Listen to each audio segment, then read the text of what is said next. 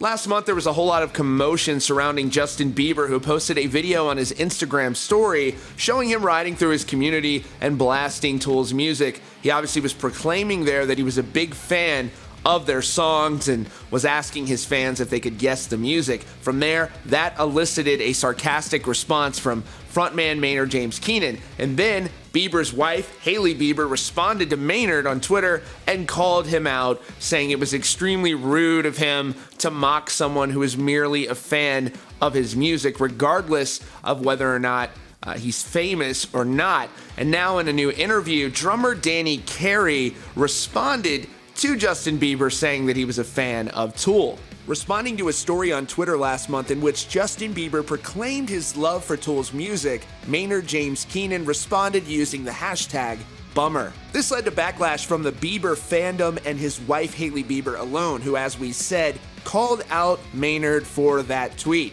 So in a new interview with an unspecified publication posted on the Tool subreddit, drummer Danny Carey was asked whether or not he had an issue with Bieber being a fan. He said, "Absolutely not. Anybody who digs your art, you want to share it with. It's like trying to say you're God Almighty and trying to judge somebody. We're not in the business of putting up barriers. That's the job of politicians. They're the idiots who want to build walls between people."